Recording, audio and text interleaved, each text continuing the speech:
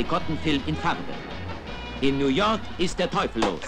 Mit dem berühmten roten Jaguar sind Jerry und sein Freund Phil Decker auf der Spur einer skrupellosen Verbrecherbande.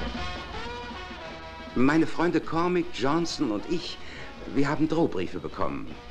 Kidnapper bedrohen das Leben der Töchter amerikanischer Millionäre.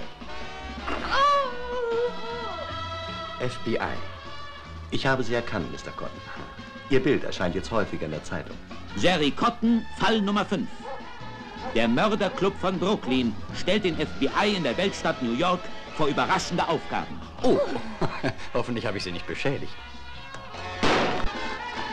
Ich packe das Geld ein und tue, was diese Halunken verlangen. In der Untergrundbahn von New York kommt es zu einem dramatischen Höhepunkt. In dieser Tasche sind $1 Million. Stehen bleiben! Hilfe! Pass auf! Tollkühne Männer riskieren ihr Leben, um Unschuldige zu retten. Ich komme gerade von Mr. High. Er hält es für besser, wenn du Miss Edna zum FBI bringst. Keine schlechte Idee vom Boss. Gibt es überhaupt einen Schutz gegen die geheimnisvollen Erpresser? Hallo! Hallo! Die Bande ist gut organisiert. Achtung, Achtung! Cotton fährt jetzt mit Comics Wagen los.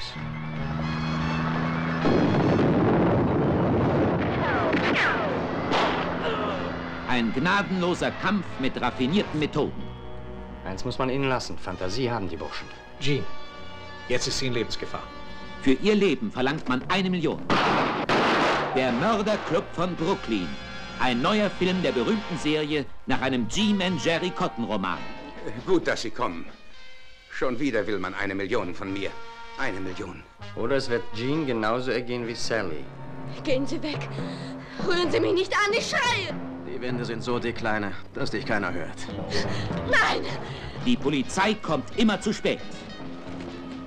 Es lässt sich leicht feststellen, ob Sally Chester durch eine Kugel aus dieser Kanone getötet wurde. Sie werden nie mehr etwas feststellen können.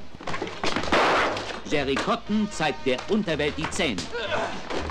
Bewaffneter Überfall in Jupe Breiten. 3 Fluchtwagen, Ausfallstraßen absperren, Ende. Das große Kesseltreiben beginnt. FBI jagt den Chef der Mörderbande. Vielleicht will man sie ausschalten für einen Fall, der noch kommt. FBI-Mann Nummer 1, Jerry Cotton, besteht sein gefährlichstes Abenteuer.